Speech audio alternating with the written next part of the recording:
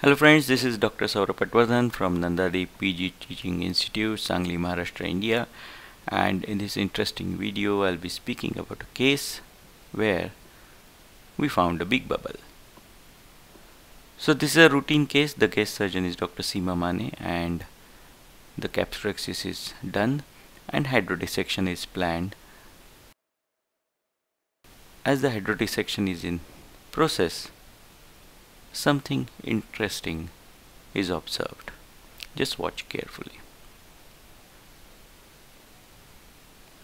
Good fluid wave there. Nice hydrodissection, and oh, you can see that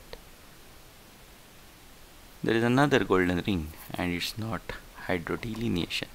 Just watch carefully here. The cannula goes in and that's a big air bubble which goes behind the nucleus. As it's trapped inside, the surgeon decides to go ahead with trainee division, and after dividing the nucleus, once it's tapped down, the bubble comes out. Is there a risk with this bubble?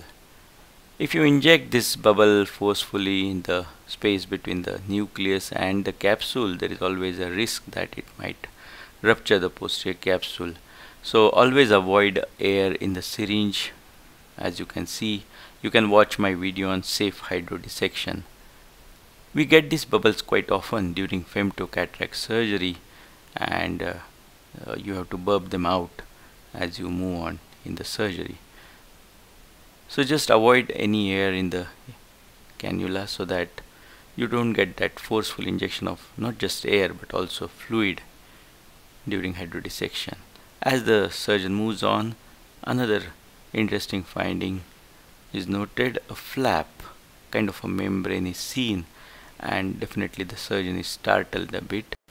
So it takes a moment to realize that it is the free anterior capsular cap which forms after we do CCC, and it's better to remove it at the same time.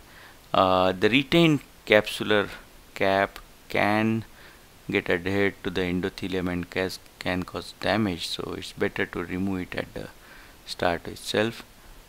For more such interesting videos, do subscribe to my YouTube channel and put the notifications on. Thank you so much.